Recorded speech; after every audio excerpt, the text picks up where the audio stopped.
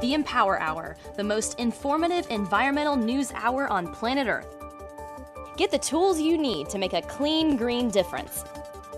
It all starts with putting the brakes on water pollution. I'm Chris Jackson. And I'm Will Sanders. The Empower Hour is now.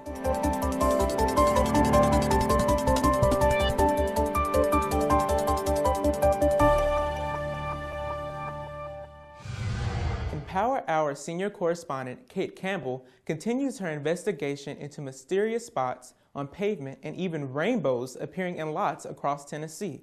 Chris, with the help of an automotive expert, Kate sheds new light on what turns out to be an old problem.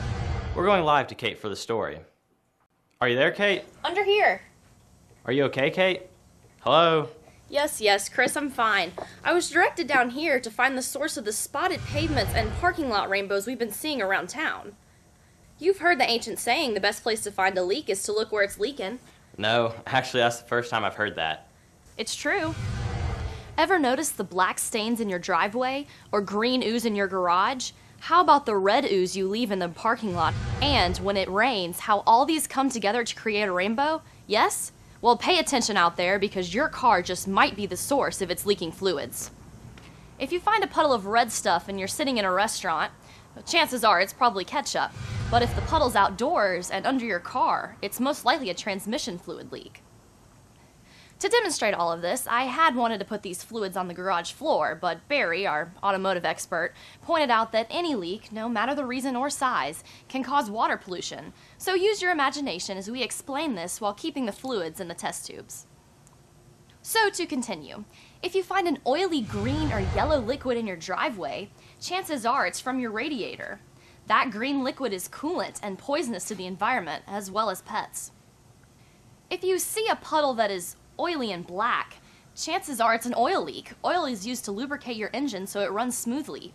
Oil leaks can occur in many places for a number of reasons: a worn gasket or plug, or even an inexperienced mechanic. An easy way to deal with an oil leak is to use an absorbent like kitty litter, sawdust, or oil dry to soak up the oil.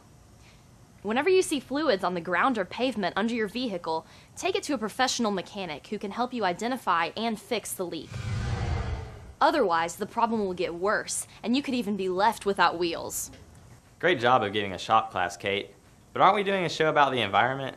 Oh, I almost forgot that part.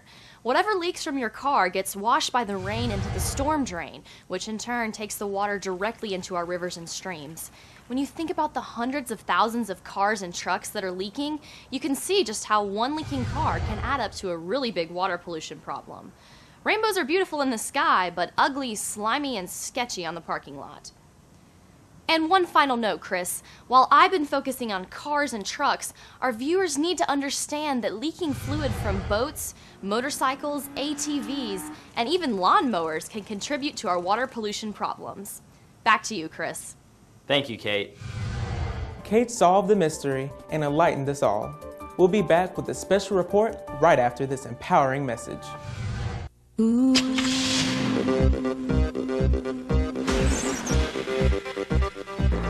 Columbia, this is Houston. Go ahead, over. There seems to be no difficulty in moving around.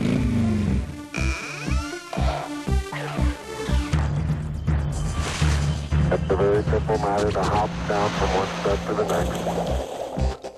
And walking is also very comfortable. Neil, this is Houston. That's affirmative.